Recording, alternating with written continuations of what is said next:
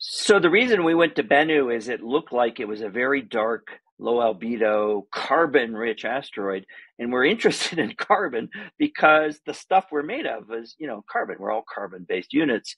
And so this was a chance to go back and look at some of the original carbon chemistry that made the planets and ultimately made life. And we have found that very primitive carbon chemistry, even down to some basic amino acids that make up the structure of proteins and essential for life. So we really have found sort of the holy grail ingredients of the origins of or the chemistry that can make life.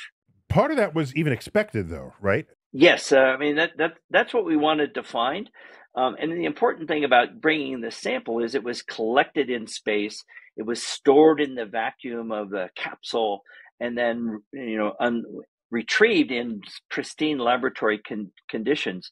So we knew everything organic that we're measuring in this sample was intrinsic to the asteroid, to the space material itself, and not something introduced because the asteroid meteorite landed in a pond or in the mud, and to pick it up out of the mud and get it to a lab and things like that. How does that compare to any other samples that we have from space? It turns out that this kind of early carbon chemistry is extremely rare in the meteorites that we have on Earth, because most of those, it's not very strong material, and the Earth's atmosphere breaks it apart and incinerates it on the way down.